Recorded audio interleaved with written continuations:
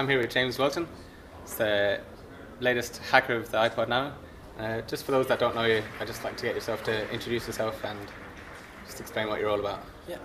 So my name is James Whelton. I'm a developer, an entrepreneur and a social media connoisseur, and in my spare time I'm also a Leaving Cert student. And I was the first person to hack the 6th generation iPod nano, a FET that got massive publicity online, appearing in like Wired and Gadget, the San Francisco Chronicle even. And I made a really kick-ass story at parties. Nice, and you're still in school, you say? So yeah. What's it like combining school and work? It's hectic, yeah. No, I really feel that school conflicts with programming and such.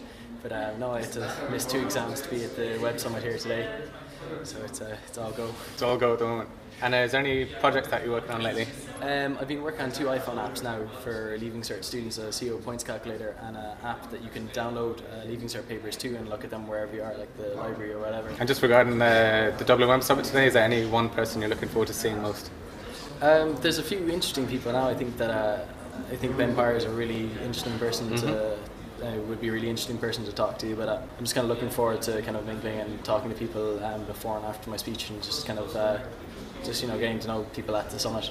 And what are your hopes for 2011? Pass Leaving Cert Irish, set up my first business in June, and I hope to do BS or computer science in UCC. Excellent. Well, thanks for taking time out, and I hope you the best for 2011.